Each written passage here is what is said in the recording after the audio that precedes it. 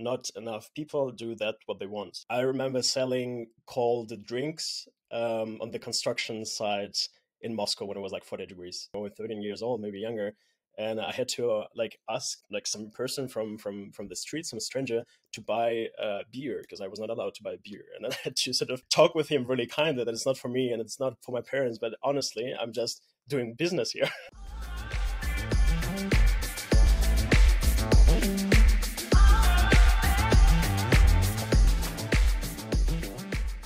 Hello friends and welcome to Wisdom Nuggets Unlocked, the show that brings you exclusive interviews with highly successful people in their respective fields who made a mark in their world. My name is David, and besides my own newsletter Wisdom Nuggets, I'm a blogger and influencer and currently study law in Seoul, South Korea. With that being said, today we have a very, very special guest. I know him from one of my previous pitches. Actually, we were competitors at that time, but now, as you can see, we're good friends now. He is 27 years old, and at this age already founded 3 businesses, very successful businesses actually, and won a competition hosted by Elon Musk with his team, where they competed against 400 teams worldwide. He runs marathons in his free time and is in general just a very inspiring person to talk to. So welcome to the show, Dmitry. Thanks, David, for inviting me. It's a pleasure. I'm super honored to be here, and looking forward to our talk. So excited. Thank you so much for joining. I really find your story interesting and inspirational. That's why I wanted the audience to gain from your knowledge as well. You grew up and you were born in Russia, right? I lived here for the first 20 years of my life. Or maybe even more.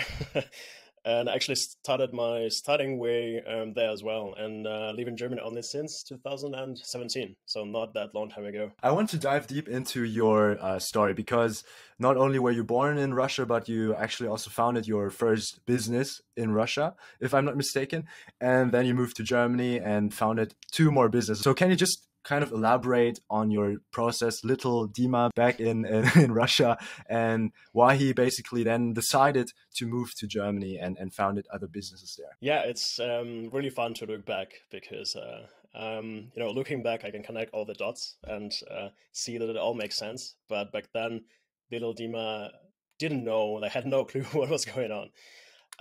But yeah, I finished school and in Moscow and was more or less focusing myself on like math and physics.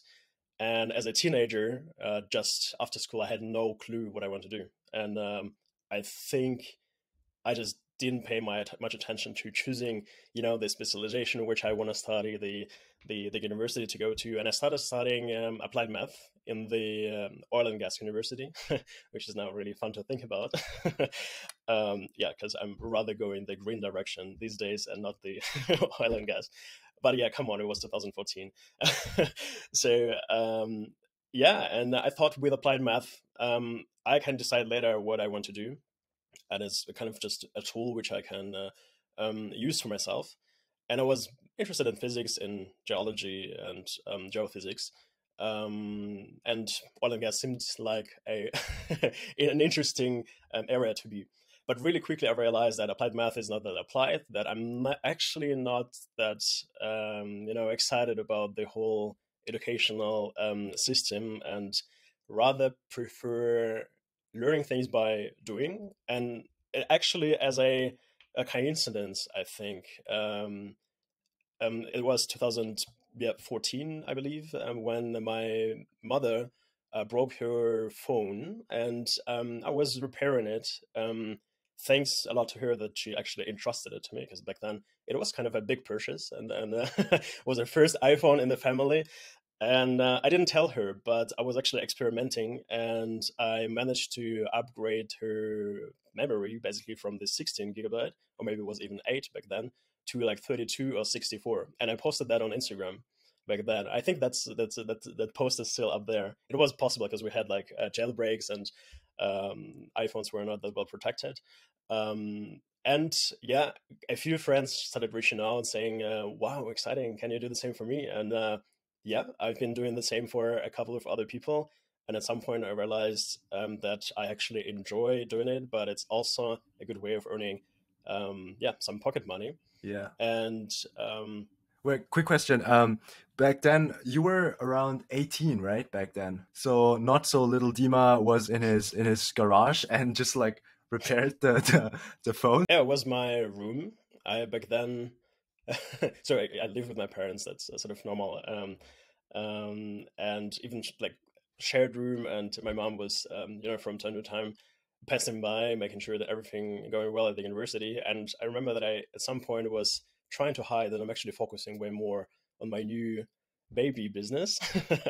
And because literally like I was doing this in the evenings and at nights, and at Yeah, some point when I realized that there is a demand, and with just offering a service on a different level, and targeting customers who don't have time and who want to have a very transparent approach to that, what's happening with their device, I was gaining some attention, and I didn't have money to start from. So in the beginning, those were friends who were, PayPaling me the deposit, and then I was ordering it either from China or from the local electronics markets. And but after some time, I did have some budget and to make some pre-orders myself, and yeah, that started growing. And then a couple of people also worked with me, which also didn't have a clue about repairing iPhones, but yeah, they were sort of my helping hands, and we were doing this thing together. And I was, yeah, really excited about that. And I thought that is why I want to become an engineer. And so it's like a teaser to why I moved to Germany, because I thought German engineering, that's the way to go. Um, and later on, I just realized that I actually enjoyed the whole, customer acquisition part, the whole communication, figuring out how to do marketing if you have zero budget.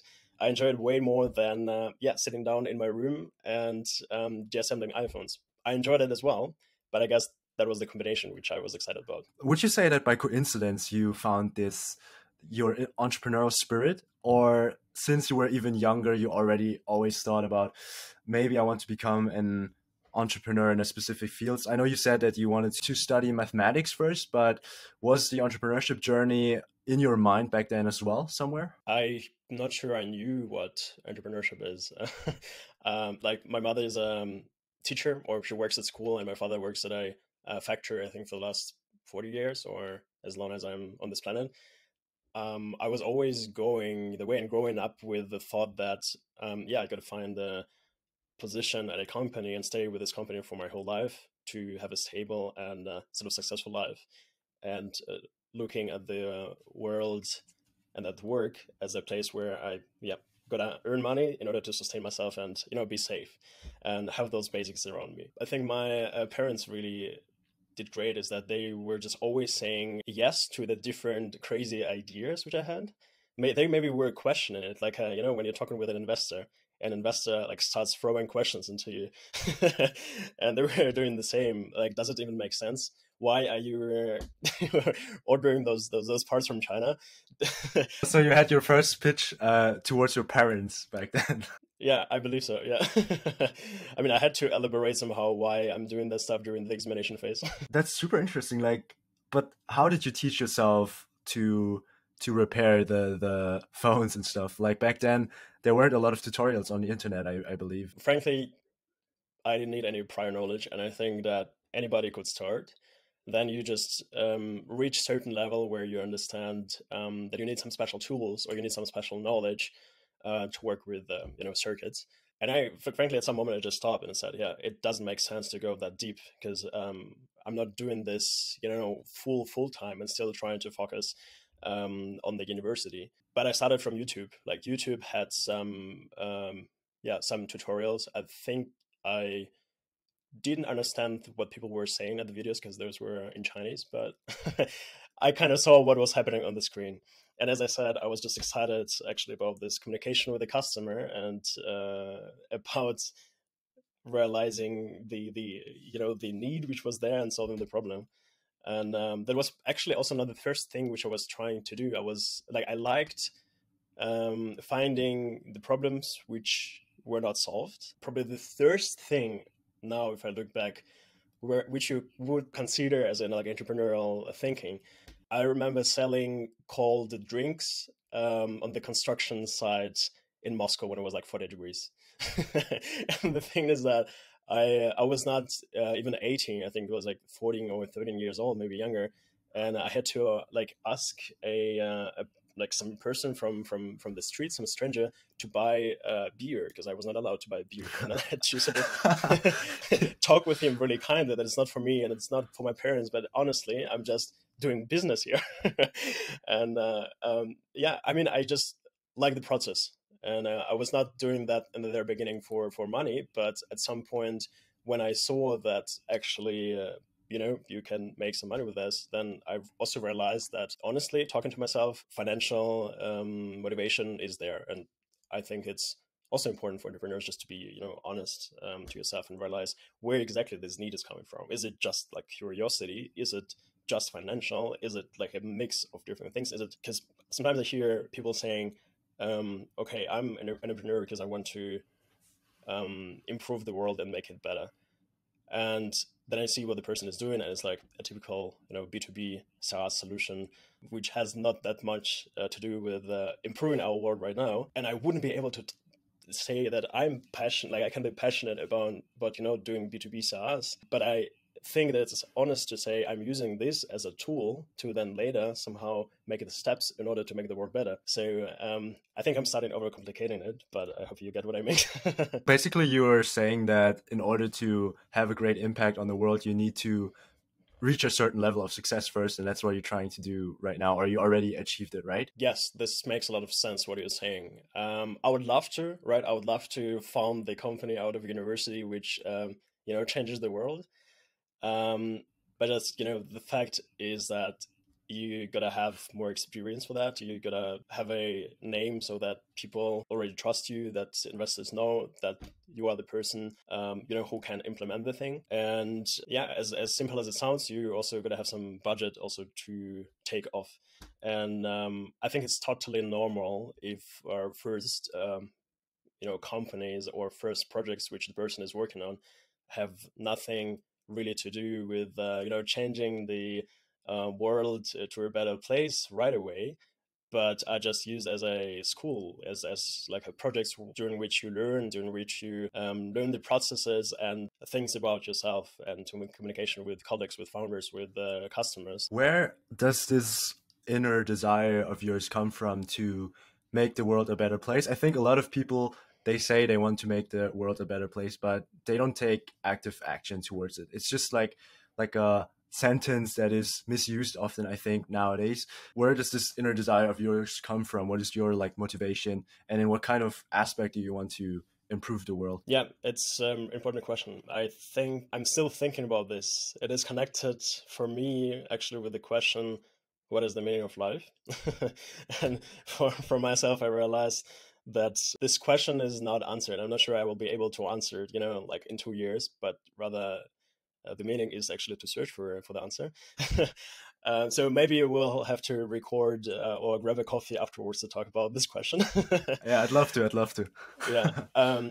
But one of the things which are even written on the sticky note next to my table is like one of the problems which I see in the world and which I would love to solve is actually that not enough people do that what they want. And I'm sorry to see that because it makes me unhappy. It makes me unhappy to see that even in such a privileged world, in a privileged bubble where I live in the middle of Europe, in Munich, studying at a good university, there are friends and there are people who are working at the jobs which they don't like, working at the projects where they're just looking to finish as soon as possible and waiting for free time and for the weekend. And then I'm thinking, or looking back at that, what I saw also the different stages of my life, that most of the people on this planet are actually doing something work-wise, right? They're working just to sustain themselves financially. And I would love to change that, but also I would love to somehow help the people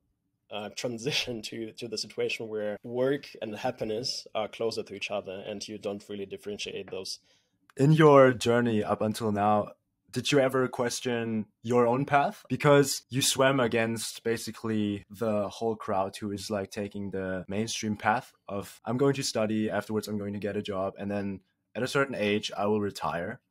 And you swam against that. Most entrepreneurs like you who start at a young age actually do that. So did you ever question that path, or thought, how would my life be if I just took a job and basically followed the main path? Yeah, and I did question it, and even taking an internship in a 514 company was one of the ways to give it a try in order not to regret not doing it. The thing is that it's trial and error. I studied at the university in Russia.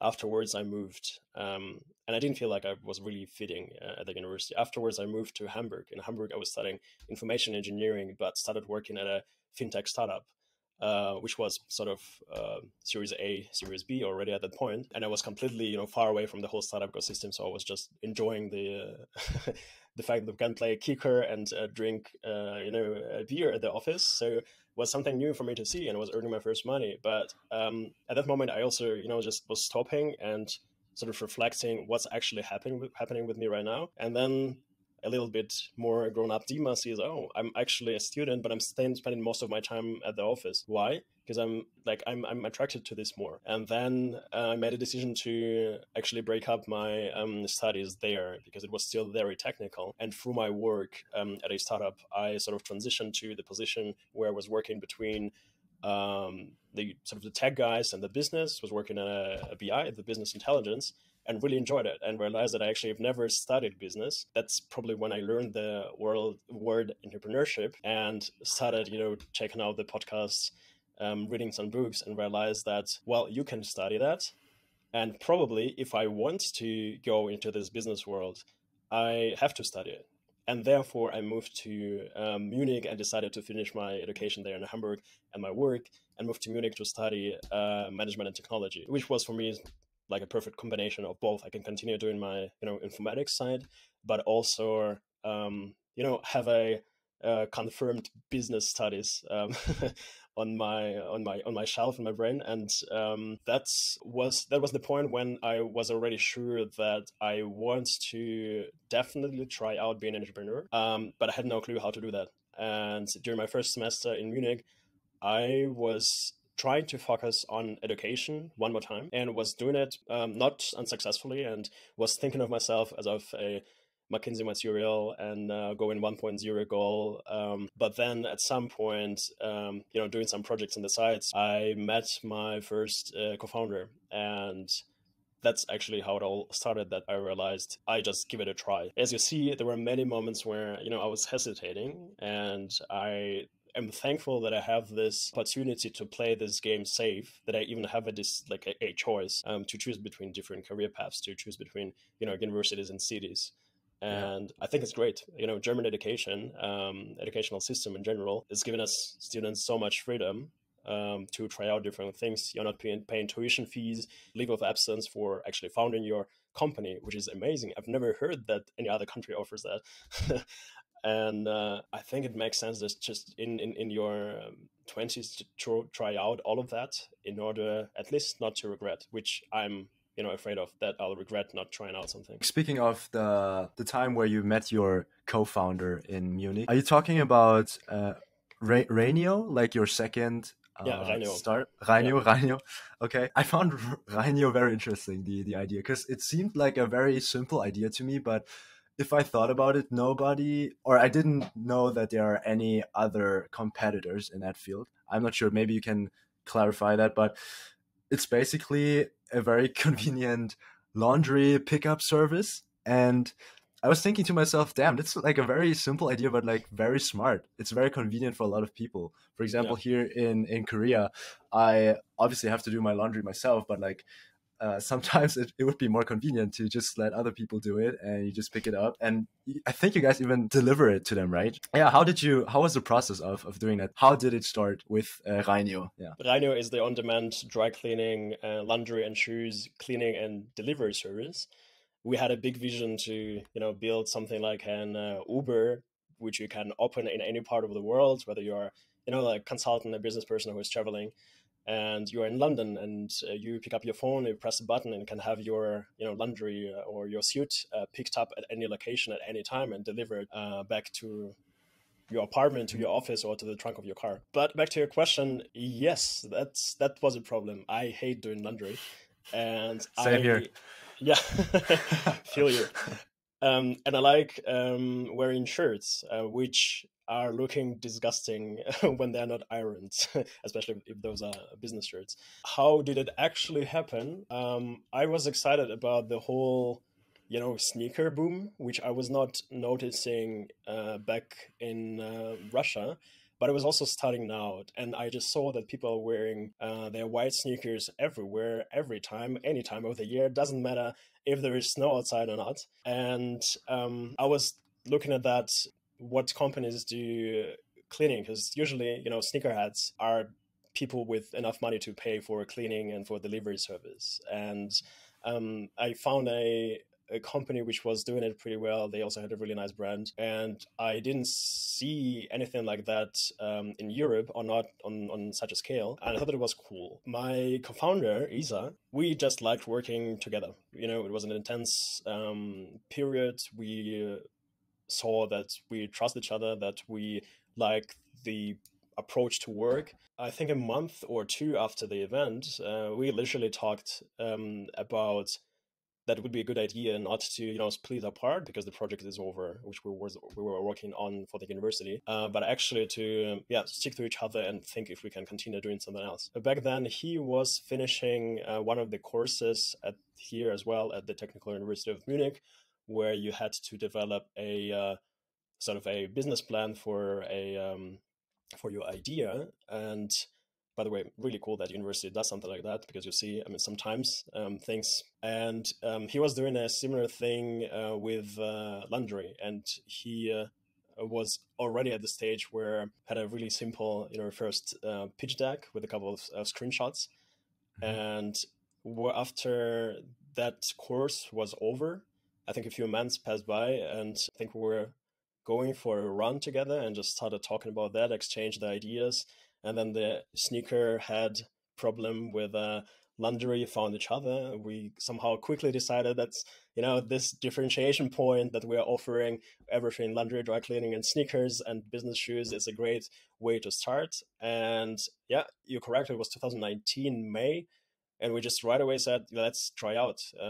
Went and talked to a couple of laundries, and then sticked with one of the laundries to start testing it out soon. And this is how it went. Yeah. And Isa brought in also another a co-founder who was more on the technical side. And after a slow start and me still finishing my internship, it was a really tough time, because working in the office sort of 8 to 5 or to 6, and then from 7 to 12 or to 1 or till 3 a.m. on the startup. It was also time I lived in Frankfurt, excuse me, and was also at the beginning of my new relationship, and which was a long distance relationship. So it was all at once. But now looking back, I really enjoyed the time. I had a lot of energy and drive and just curiosity. And I think we came back all from finishing the university, the projects, the internship, stabilizing the relationship, and it was December 2019 when we said, okay, now we go all in and we focus on this 100% to launch in spring. Did you guys have a scholarship or anything in that regard to finance your thing, or did you finance it out of your own pocket? The good thing is that in order to start a startup nowadays, in most cases, I'm sorry for the people who are looking into the hardware space or biotech and everything. It's exciting. I have a lot of respect, and that's super difficult because you actually need some proper budget for that, some proper funding. But in many cases, let's say it this way, you need Figma, PowerPoint, some programming skills, and be brave to go out on the streets and talk to your customers. And half of that, half of the tools which you can use are free or very, very hardly discounted for students. I think we, collected in total 300, 400 euros to accelerate ourselves with help from a freelancer who was helping us on one of the apps development, iOS. But besides that, we didn't invest much. I mean, the next step was to put money on Google Ads and try out whether there is demand. But of course, we had to live on something, because I think all of us worked before, also to sustain ourselves and to be able to fully focus on a startup. You have to, of course, drop the the work. But again, I think it's just great situation and very privileged situation in which we're in, that we as students can work, 10 to 20 hours per week. And if you are lucky enough to find a apartment or to live in a dorm, and I still live in a dorm, then you don't need, more than 600, 700 euros per month in Munich if you're lucky with an apartment. And that's something If we you're look lucky, into. if you're If lucky, you're yeah. lucky, yeah, yeah. Yeah. So many of my friends are paying 700 plus because they don't have the opportunity to live in the dorms. But yeah, you're Yeah. right. If you're lucky, then it should be around the price that you mentioned, Just move in with your founders.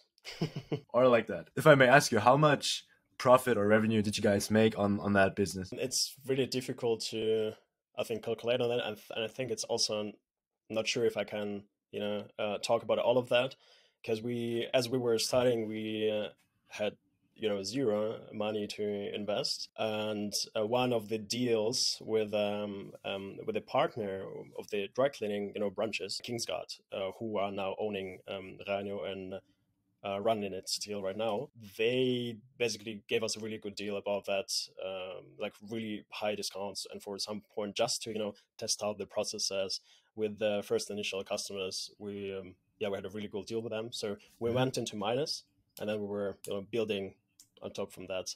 I see. And I mean, long story short, I think we'll continue talking about that, but we basically been operating for a few months. It was during Corona times, so during lockdown as well. And then we pivoted. So the second startup, Druve.io, there was a pivot from the original Reinio idea. Perfect. I think we covered two of your businesses already.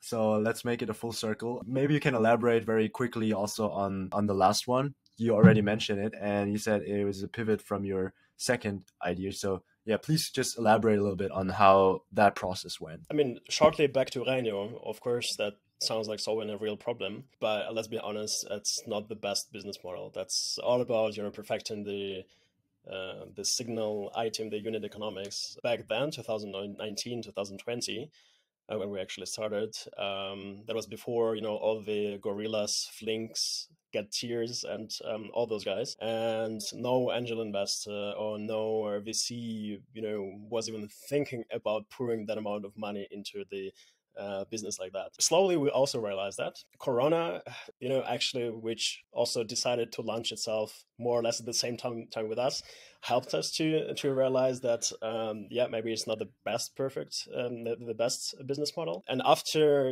being live for a few months without having an understanding whether we will have a pandemic right now for the next 2 weeks, 2 months, or 2 years, there was a point when live gave us some more space to think. Like, the things slowed down. We didn't have that many orders coming in because we took the ads down and didn't do any marketing to understand what's happening, to understand what do we focus on now, whether we continue working on a product or do something else. At some point it just clicked and we realized that, all right, we've developed a pretty powerful software solution, all the backend and front end. Why don't we sell it to all other small and medium businesses, allowing them to start their own delivery business? Why are we focusing only on one vertical, which is laundry and dry cleaning, and are not going to the flower shop, and not going to the bakery, are not going to the little fancy yoga studio from Maxvorstadt? We as customers these days, and many businesses realize this during pandemic, customers are really used to really perfect experience from such places like Amazon, or right now many players offer it, where you have all the tracking, all the following of your deliveries, all the notifications, selection of the time slots of the areas where you want your products or services to be delivered. But looking back on that, what was on the market, if you were a business who maybe had a website which was built, 2005, 2010, in order to start doing the delivery business, you probably needed like a couple of consultants to actually rebuild all the system. The idea was basically to build a super simple, you can call it like Shopify for delivery businesses. With the focus back then, focus was on the last mile logistics management optimization. So for the companies which already had their own logistics and delivery capacity, just allowing them very quickly setting up the online shop with the option of doing delivery and managing their whole order and delivery process. That was the point when we realized the best thing to do right now is actually to make a cut, because one of the most important things is just to have 100% of the focus, which I personally also didn't have during all those years. Having 100% of focus on one idea, on one project helps a lot. And yeah, we started doing this. We basically, on the next day, we had a name, we had a new pitch deck, not to talk to the investors or to somebody right away, just it helps when you put your thoughts on paper, and pitch deck, or business plan sort of is a good structure to see where you're missing some important things. It was not an easy decision. Those were some long discussions. We decided to make a cut, decided to basically leave, try to push the business to the partner, with one of the partners with whom we were working. And he is still, operating and working with Reinio, and the brand also belongs to them, to Kingsart.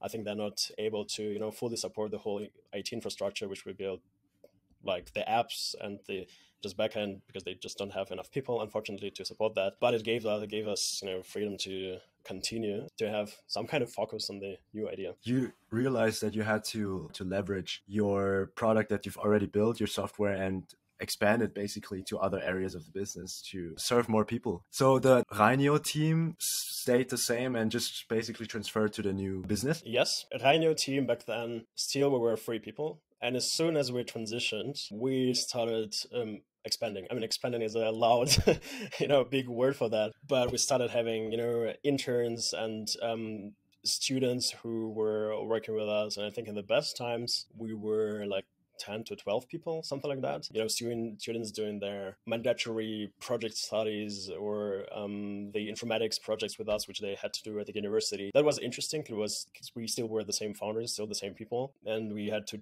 change the way of working, where it's not only you are working with yourself today and with your laptop or you and the customers, but actually there are some other people who are in the team, and that's super exciting. Plus, what's another challenge I personally also didn't pay much attention to from the very beginning is the fact that we were still the same people. We had one kind of motivations at the beginning of the journey with Reinio, but transitioning and pivoting to working on a new project, you're not starting from scratch. You are having a feeling that everything is, sort of set and everything is ready to go. But actually, it's really important to reboot the system 100%, talk to yourself, reflect like 100%. Am I still excited about that? Am I still passionate about the things which I was doing the past weeks? Or how is my life changing right now? How is my thinking about my work in the next, 6 months is changing? Roles in the team are changing. Motivation is different. Case opportunity costs is the high topic. And the most important thing, I think, for the founders is communication. It's just talk openly about that. And it's really easy to make a mistake not to talk in a good way to each other, because you have a feeling that you spend 24/7 with each other, and there is no need to, say, hey, right now we sit down and we give each other feedback, or we talk about problems, or we talk about our wishes, and we open ourselves. But that's the most important thing. The time which should be blocked every week, where you say, okay, right now we sort of turn down everything what's happening around me. We get off that roller coaster, and that's now the time to be vulnerable. It's now time to open up and share. And I'm thankful that I learned that the practical way. Like, there's no other way to learn it. I probably also read it in the books or heard it in the podcast, but I think that's such an important message that you just mentioned. First of all, your sense of self-reflection. Oftentimes when we're immersed in deep work and we're just focused on the work, we miss that opportunity to zoom out and just look from above on the situation. It's too late for some people when they look back and they say, I wish I would have stopped this earlier or took another path. So that's the first thing I just learned from you. The second thing is it's so important to have great conversation with your team members. I myself, like whenever I worked in a team with like very strong-minded people, you can get into conflict pretty fast because everybody's so strong-minded and everybody has a very strict opinion. And I think many businesses actually don't fail because their idea is bad, but because on a human basis, the people see that they have different destinations that they want to go to. Going back to that self-reflection, I wanted to ask you, many people have a lot of ideas floating around in their head, but they don't take the action because of fear, because maybe they think, is this really the right path for me? So what is your thinking process before you decide to go a specific path whenever you have an idea? What goes through Dima's head basically before pursuing that path? I think it's different now in comparison with that how it was before for the first time. I'm like sorry to see that I'm way more careful and way more thoughtful these days than I was before. Of course, that has like, plus and minuses, but as a first time founder, as a person who is just trying out, transitioning from this idea phase to let's do something right now phase, you don't question that much. You realize that's a wild idea, and the likelihood of succeeding maybe is not high, but you have to be an optimist. You have to be a person who just does the thing and sees whether it works out. And back then, as a first time founder, so I and probably the person who just does it for the first time doesn't have all that pressure of friends and friends from VCs, friends from fellow founders, and all those experts who you're already connected to on LinkedIn, who will see that you fail, who will see that you didn't succeed, or at least like openly. I do care about that, how it looks from outside. I can say this honestly. And as a first-time founder, you probably don't think about that much because you just realized 100% right to make a mistake right now because it's my first time.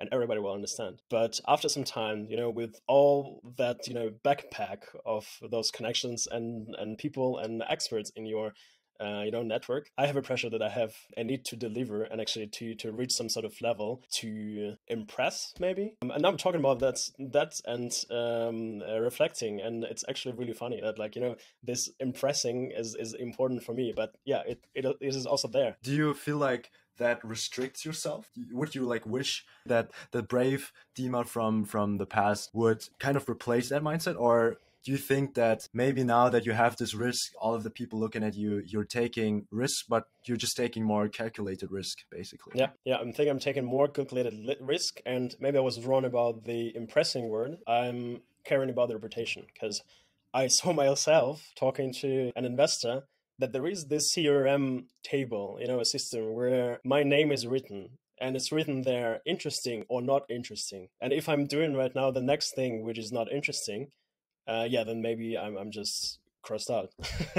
As basic as it sounds, sadly, this is how the word works. So you have to care about your reputation in that sense as well. I hope I'm still brave enough to have those ideas and to transition from idea stage to implementation stage as quick as before. Yeah, there is way more calculation in between those phases, which of course slows down the process, but also there is way more thinking about that. What will the investors say? What will my fellow co-founders say? But I think with a thinking process beforehand, you might lose some time in the beginning, but you might save time down the road when you think the possible problems that might arise through, right? Definitely. So how does a typical day in your life currently look like? Do you still work 24/7 on 10 different ideas, or where's your 100% focus on right now? I don't have a typical day, I think, but actually I decided to take the first half of the year 2023 in order just to say it this way, focus on myself and work on the fundament, on the basis of this sort of tree which I'm or planting or house which I'm building, which means taking care of my sleeping schedule, making this a habit, taking care of doing sports.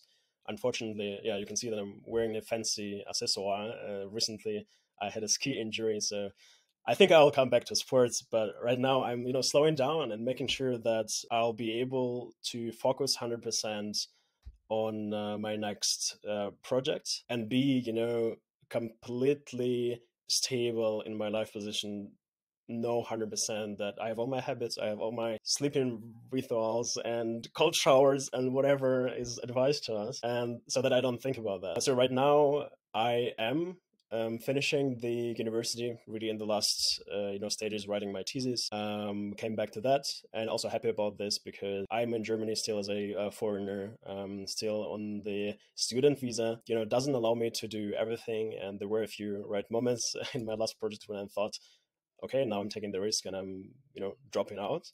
And it's not that easy. It's the time when many technicalities and many bureaucracy comes in, and I have to leave the country and I have to reapply. So right now I'm taking sort of the safe way to, know that I can stay in this country, especially because definitely I feel that it's not the best way to go back to Russia these days. Yeah, I am, so to say, getting ready to 100% be ready to work again. I am super excited about being at the CDTM, the Center of Digital Technology and Management.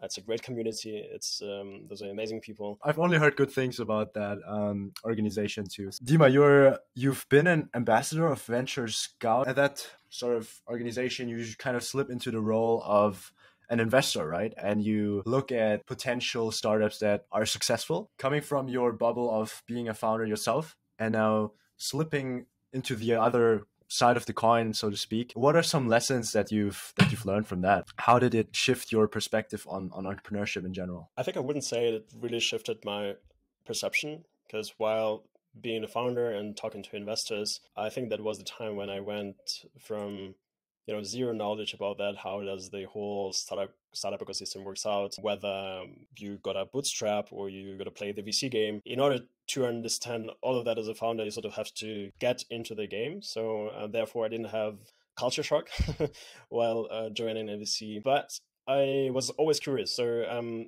it's out of the curiosity, I think I just at some point realized that it's my hobby. I do read about startups. I do talk to people. I do brainstorm ideas and go through ideation process by myself. Sometimes I find myself sitting at Crunchbase or LinkedIn or TechCrunch, and just losing myself there. And I thought at some point when we met with guys from the first Momentum Ventures, why not make something useful out of it? And I think that if not an entrepreneur, then I'll definitely go deeper into VC, because frankly, that's partially also as a dream job.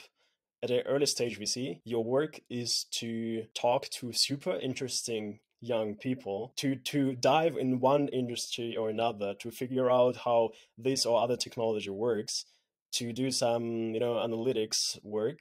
And if I'm anyways doing this by myself in my bedroom, why not to make it my job? So basically, your two paths that you have in front of you now are either founding the next Reinio or going into the VC machine, right? Where would you see yourself? And this sounds like an interview question, like a job interview, but like where do you think you will be in, let's say, at age 40? Interesting question.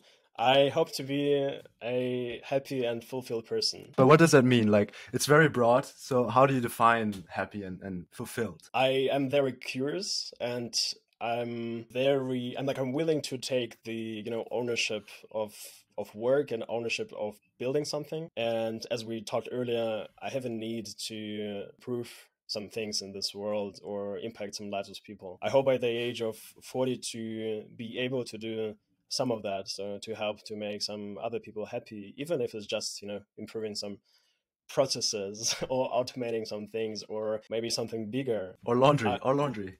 I mean, it will make David happy. This I already know. Definitely. Yeah, yeah. And I'm definitely starting as an entrepreneur, and I think I'll bring way more into the VC game afterwards, with having more experience building the product, building the service myself, and leading the team, because I'll have a way better understanding of that, what kind of issues and what kind of problems entrepreneurs going through. All right, Dima. Today we talked like a lot about super interesting stuff, and I definitely gained a lot of value from that. And because I respect your time, I think we should wrap it up soon. But to kind of summarize for all the people who are watching or listening to, I think my lessons that I took away from are that you should just do it because you have the opportunity, especially if you have the privilege. Of course, it always depends on the circumstances, but let's say you are in America or Europe, you probably have the privilege of just doing it. And there's so many resources out there to just approach whatever idea you have to make this world a better place. Also, the sense of high self-reflection is super important, because also for me, I don't want to regret anything when I'm older and at my deathbed, looking back at how I wasted my time or how I could have done something better.